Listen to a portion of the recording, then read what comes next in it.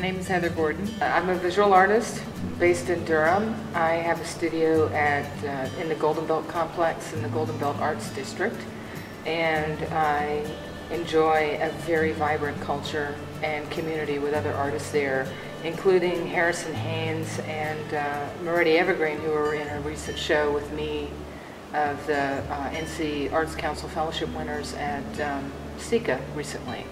My name is Jennings. I am in the 6th grade, and I like art. And today we was working on an art piece, and it was fun because, like I said, I like art and I like to do things with lines.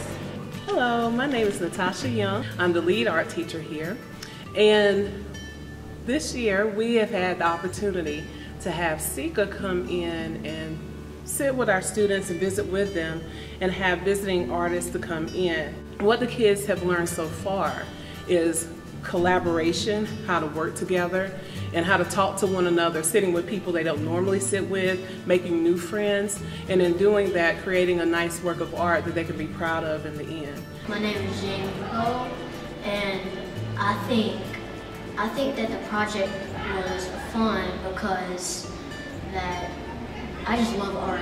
It's so inspiring. We are working on a project called The Hidden Room. So as you can see, what we've got there is pattern on the outside and a drawing from nature on the inside. Yeah, well, I just thought of an idea.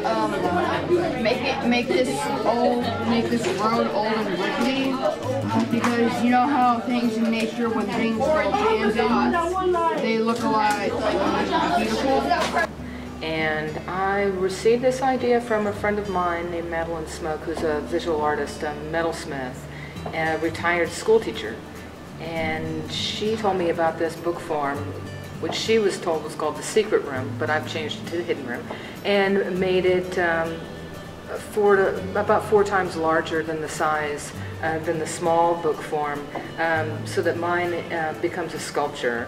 With this project, I wanted to have the students work together to create drawings from nature in black and white that occupy the hidden space inside of this book form. And the exterior of the form is then adorned with a pattern using black masking tape.